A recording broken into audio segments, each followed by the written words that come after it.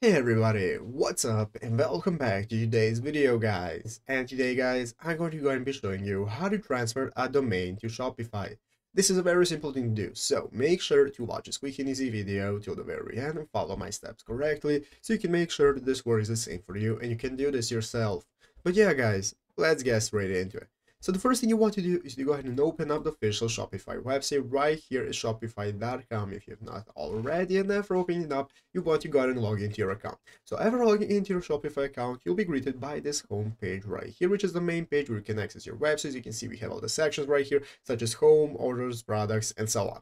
And now we can get started, guys. So basically, if you have a domain that you want to transfer to Shopify, that you want to use for the Shopify store, this is how we can do that. Basically, what we want to do is right here, the left side screen, go to the bottom page and click the settings option.